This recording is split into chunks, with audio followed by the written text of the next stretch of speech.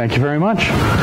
As she said, my name is John Mulligan. I work with my colleague here, Raghavendra Talur. We work in storage at Red Hat. I've been working on this project for about 2 years. So one of the main issues that I've been dealing with during that time is stabilizing and making the software that we work on more robust. That's why I have my alternate title here, Teaching a Stateful Application How to Better Survive in Rough Turf. I don't think this mic is picking me up at all. Is it? Okay. So we have an alternate title, which is a little bit more accurate, but has fewer buzzwords. Here is my graphical representation of our system when things go wrong. You've got our poor application not really surviving well in the hostile environment. And hopefully, after this, you'll have learned a little bit from our experiences.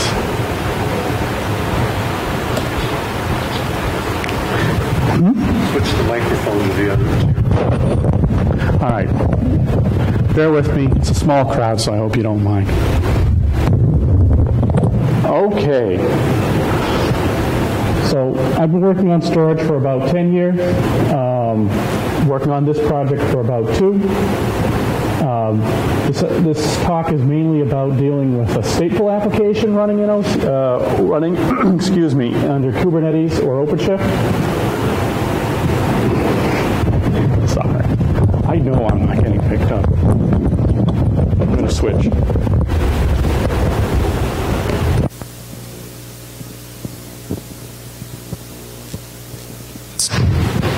Hello? Okay. That's a little better. Sorry about that. Okay. So specifically, the project that we've been working on is called Heketi. It's a bridge between the storage backend and the front ends. As I said, it's a stateful application, and and hopefully you'll be learning a little bit about how we made the software a bit more robust. Quick introduction to Heketi itself. Heketi is written in Go. It has a front end with a REST-style API. The API is accessed by Go clients or Python clients. On the back end, Heketi is actually reaching out and configuring storage services. These are either running natively inside of Kubernetes itself or on dedicated storage nodes, and Heketi has to control them via commands running over SSH. The system was originally designed for use managing the Gluster system under OpenStack. That was its very early origins, and it quickly became adapted to being used for Openshift. The system was originally designed for use on a single node, and it didn't really have any sort of built-in HA capabilities. If the server went down, it stayed down.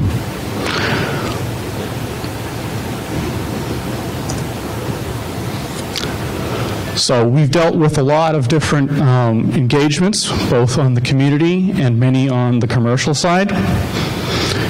A lot of what we did is based directly on those experiences. So again, I'm kind of repeating myself, but hopefully the takeaway here isn't necessarily what exactly we did to Heketi, but lessons that may be applicable to other applications as well. So what's so unusual about running a service like this under Kubernetes? Well, it turns out about a few months after starting working on the project, I said to a coworker, well, you know, seeing how this environment works, it's a lot like what you'd see on a more traditional system, only compressed down. You know, running for a week in this system is like running a year in your typical storage data center. Important takeaways are that the environment is very dynamic. You have nodes coming up and down. The services are expected to move on their own. And there are certain aspects to Kubernetes that you can see harken back to its origin as a system for mainly for managing stateless microservices. There's some complexity around how the networking works, and that the storage server wants to use what we call host networking, but a lot of the applications are more oriented around the actual native networking inside of the system, and that can add some additional complexity as well. And last, probably the most important, is the user expectation. Users really expect to have very automated deployments, whereas in the traditional data center with storage, you'd be, talking to your coworker or making a ticket in a ticketing system, versus the Kubernetes PV and PVC mechanism, where the application developer is actually asking the system for storage itself. People just expect this to work. So early on, because of the simplicity of the service, it was fairly easy to get it running in Kubernetes. It was very easy to convert to a pod. It's a single binary. It has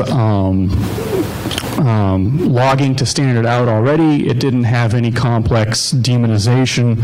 It just forked and ran, or the parent forked it and ran it. So it was very easy to get it running as a, a containerized service. One of the nice things about doing that is it gave the system some fairly simple HA properties right off the bat. The database that the Heketi system uses was placed directly on a volume managed by Gluster. And because Gluster is a network file system, the database could move. So if the Heketi pod or the node it was running on went down, the system could simply run on another node. Unfortunately, it's not multi-master because the database format is very simplistic, but it at least has some basic HA capability. And then finally, one of the interesting aspects of the system is that as it manages Gluster pods, containerized Gluster, it uses Kubernetes' own native command execution framework. This is the same thing that you end up using if you run a kubectl exec. Okay, so now, getting more into the meat of it, when we kind of started looking at some of the reliability issues on the system, and we started analyzing what was there, we quickly realized that what the system was trying to do was use language mechanisms that are there for error handling, but that don't really work outside the scope of a single execution of the process. Specifically, I'm talking about the defer mechanism in Golang.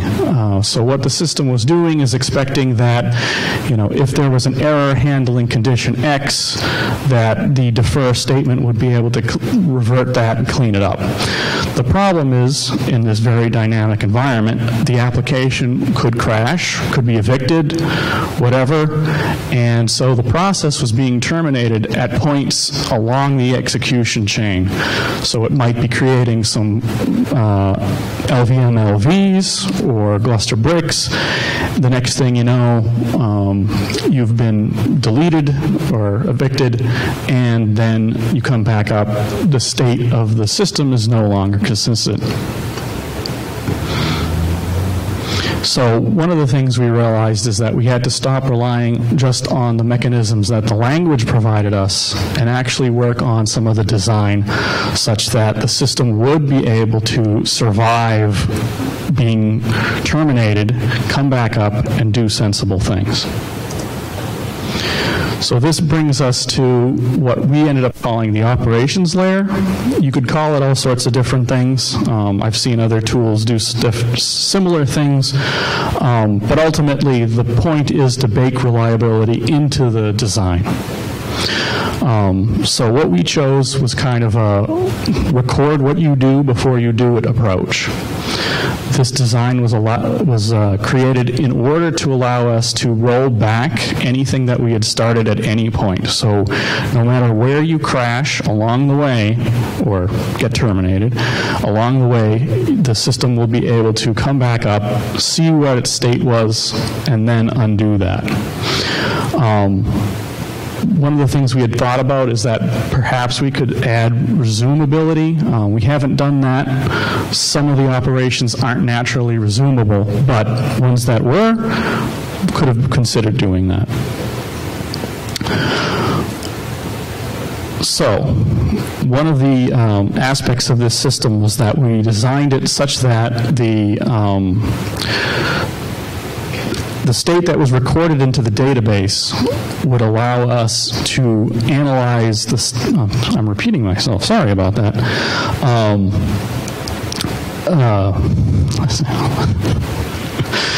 Anyway, long story short, the initial version of the system had creation and rollback, but what we really wanted was, a fully robust approach that would allow us to do anything after crash. Unfortunately, we had a lot of other deliverables at the same time, so what we ended up doing is making sure that the design covered what we wanted to do, but that we would have to come back and implement the cleanup later. In the meantime, as we were working on other features, we had put the operations framework out into the field. We had to build some stopgap tools. This actually ended up being a really good experience for us because we were building tools that were very generic, simple to use, that over time we were able to, share with other teams, and it helped us actually implement the cleanup stuff when we eventually got around to doing it. So we had this framework in place, we had this metadata in our database, and then the tools that were external to the process could help us clean things up in the meantime in a somewhat semi-manual approach. And then we were able to work on the fully automatic cleanup over time. One of the things that kept us from doing everything right away is that the system had a fairly nice test framework, but it was really only testing the happy path. So we had to take a side route and spend a good amount of time developing an error testing framework, and this included building error injection into the system itself. So by setting up the configuration in a certain way, we could actually induce errors at any particular step along the chain of actions the system has to perform to set up the storage. And then at that point, we could test the various failure scenarios that the cleanup code was supposed to handle. And then eventually, about, I want to say 6 months after we had shipped the first version with operations, we had developed our cleanup code and were able to provide that to our users and our customers.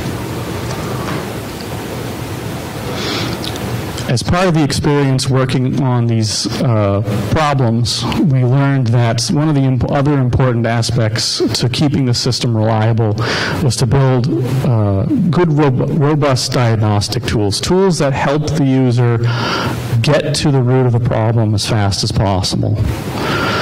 We wanted to keep the tools simple and evolve them as we worked on cases to we were learning along the way and building tools, based on our experiences. So a lot of stuff that did get built into the server is very useful. It's in the field now. But still, some of the tools that we had built externally we're still using fairly frequently. One of the ones that I like to use, I use it fairly frequently, is a tool that allows me to compare the state of the Heketi database along with the state of the Gluster system and Kubernetes itself.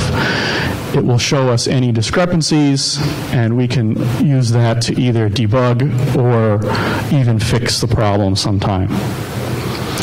Lastly, I want to mention that we have built in some metrics into the system. This is useful for both admins who are trying to monitor the state of the system, but by building in metrics around the operations themselves, you can have an idea of the overall health of the system. If the operations are failing, or they're not getting automatically cleaned up, that's a time for actually a human to intervene versus, the automatic cleanup will just work in a while. Okay, so now, as I was kind of joking at the bottom, here is my do as I say, not as I do. It turns out that there are many things I would love to do with the system, and that are generally a good idea, but we're not fully there yet. So I just wanted to talk about this briefly. One of the issues with what we're doing in the system is that we have duplicate state. We have state both in Gluster and in the Heketi database itself. Ideally, what we'd be doing is minimizing that, taking away as much unique state from Heketi. Now, that could also lead to some performance problems. So the other aspect is to use the state in the database more as a cache. And we've done that a little bit by adding a device resync command. So Heketi needs to know about the sizes of the devices and the amount of things being stored on them to make allocation decisions. However, if something is changed on the system by the admin, or if there is a bug or something, we have a tool that allows us to invalidate what's in the DB and replace that with what's live on the system. So we get the benefit of actually having fast local data, but having the ability to reconcile that with what's actually on the system. It would be nice if we were actually able to do that more for some of the other storage objects, something we may or may not be able to do in the short term, but it would be nice.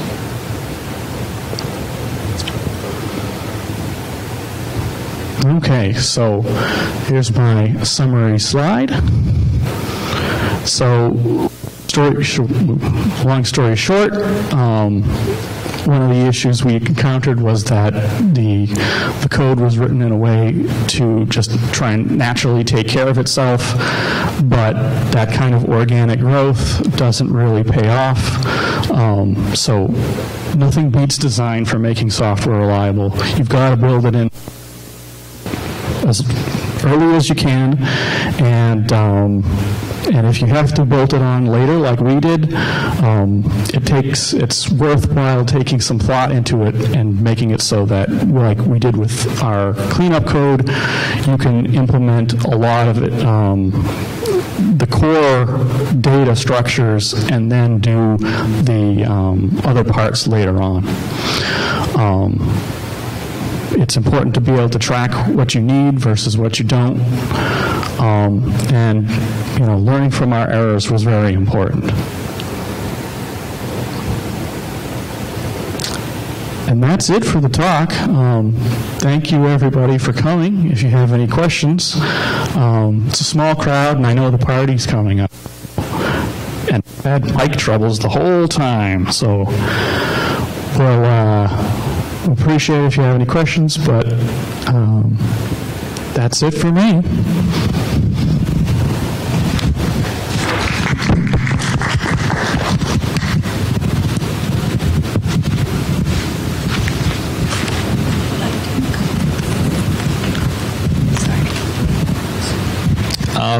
So I was wondering about your operations layer that sounds like a kind of a journaling-based solution.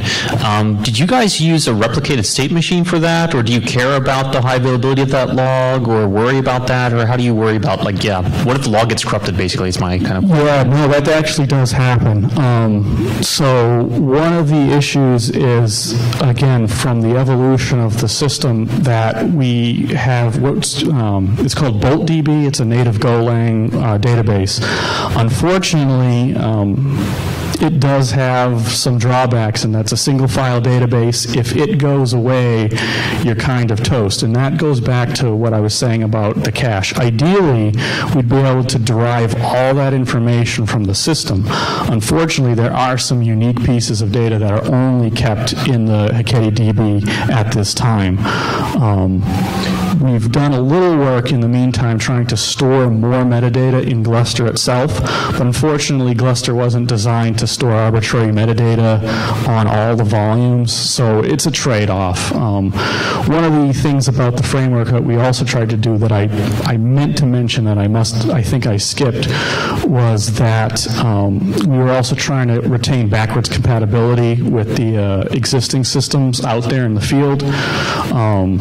So we didn't want to disrupt our users very much. We're a very small team, so it was, we could have gone off for 2 years and tried to redesign everything to use etcd or whatever. There are times where I wish we had done that, but it paid off for a lot of our users in the short term. Okay, very cool. Also glad to hear about Vault DB. That's cool too.